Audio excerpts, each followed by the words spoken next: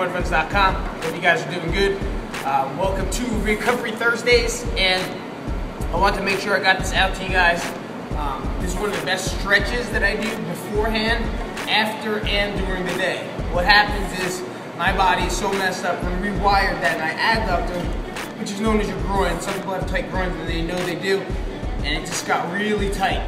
And that's really one of the main causes of my hip pain, my low back pain, and anything derives pretty much from here as I went to my therapist and whatnot. And I would have never thought that until he told me that that's pretty much where it's streaming from, because I've done so much work on the hip and it just got tight that whenever your muscles get really tight and they start becoming dormant or inactive or sleeping, it'll find another way for your body to move. So now I'm overcompensating, and now I have another overactive muscle, and pretty much I have a sleepy butt, a really tight hip, and now an extremely tight adductor. So the big stretch that I do that I saw is I go up to a wall, I push my butt up as hard as I can, legs go nice and straight, and I just hang.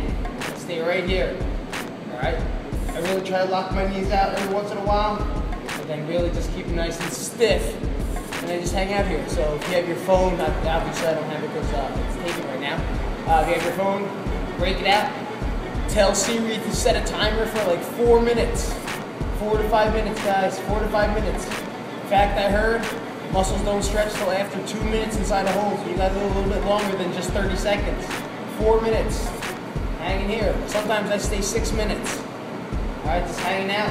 Answer your emails, go on Instagram, go on your Facebook, whatever you want to do. With some dead time. Boom, right here. After that, I'll go straight into the squat, bring my butt out, and I will come into a good position here, and I will push my knees out. Breathing in, breathing out. And when I'm done, I will slowly get out of here. All right, guys? So make sure you're taking care of yourselves. I understand working out is very, very important, but so is post-recovery as well as pre-rehab.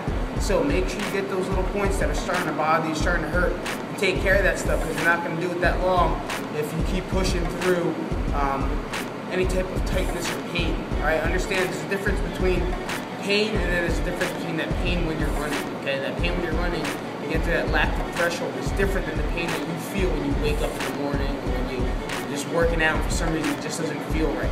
All right, get to it, find out where it's coming from, find those trigger points, and we'll start working towards a better you. See you guys later. Keep at TrueMudRuns.com. Peace out.